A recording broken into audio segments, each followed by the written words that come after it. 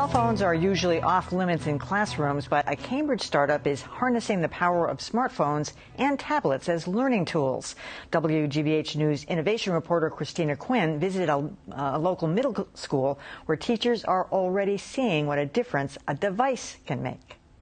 In this 8th grade English class at Oak Middle School in Shrewsbury, students place their smartphones and tablets next to their copies of A Midsummer Night's Dream. What we are going to do today is you're going to start with a quiz. Teacher Kate Lewis doesn't tell them to put away their gadgets. Instead, they will take the quiz on them. Get out your device. If you need an iPad from the cart, get one.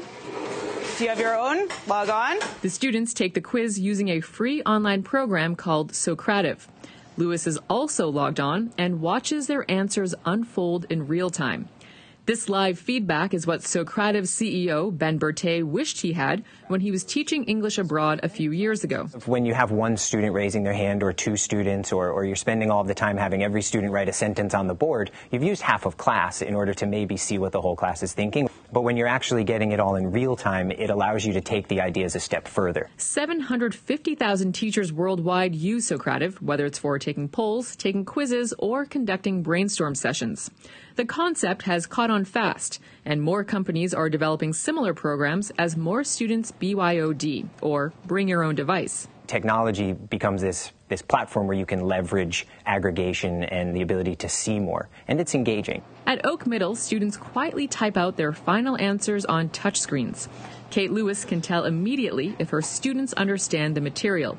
In this case, a lot of them haven't quite figured out the difference between personification and metaphor. A lot of people said personification. Right? Does anyone want to explain why that's a metaphor and not personification? She says using Socrative and other digital platforms does more than save time from grading quizzes at home. I could deal with the problem a lot faster than before, and it also allows me to change my instruction based on the student's needs. And with students, momentum is really important. And for a generation that has grown up in the age of Google, this kind of instant feedback is a no-brainer. We always have these questions that we want to ask them about how do we do on the test, questions that we had that we couldn't answer on the test, but with Socrative we get it instantly. Also, there's a better way of keeping track of everything, because if you write all your notes down on a paper, but you leave it at school, you don't have the notes. But if it's on your own personal device, then you don't forget it.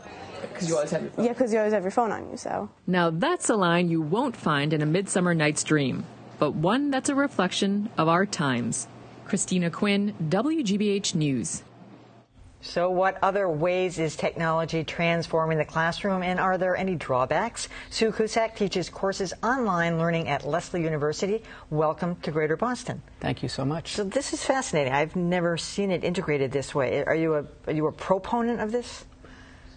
I'm a big fan of technology, but you have to always qualify whether it's being used appropriately.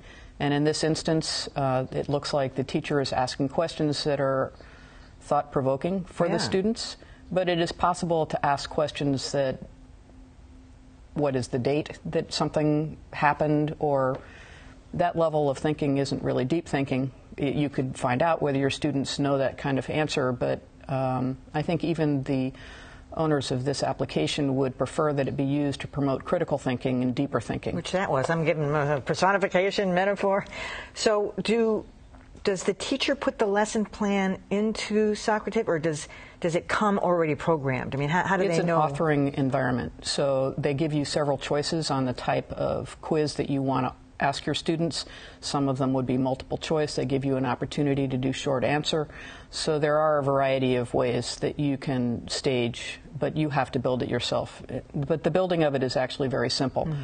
And I think one of the beauties of it is it's free, which is good during times when school budgets are very tight. And it doesn't require that students have an account, so that all students have to do is go to a specific website, log into the classroom of the teacher, and then the teacher launches the quiz. Well, how does the company make anything if it's free?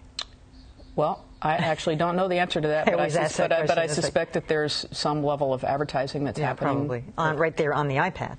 While they're taking the quiz about A Midsummer Night's Dream, is a thing for Kool-Aid coming up. Or? I haven't noticed that is the case, but in talking to the owners in the past, I've seen them at conferences, they seem committed to keeping it free. So discussing with them their economic model might be a good idea. But that type of program where you have the flexibility to design on the fly and collecting data real time is quite useful.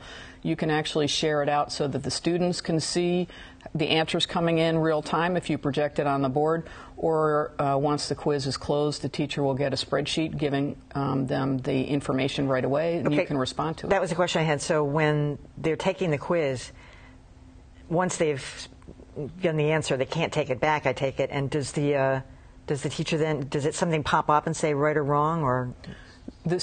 You can set things up so that it depends upon how you've organized your quiz, so the students can find out whether they're right or wrong. But the teacher will also get a spreadsheet right away. Sure. So you'll see how your students are doing. And so if they tripped up on question 3 and question 7, you can then throw it out to the class to have a group discussion on what might be the answer for that. Who knows the answer? How could we have thought about that differently? Is it better for certain courses? I mean, that was sort of like the perfect example. Does it work in math as well, or history, or? I think it can work in any content area.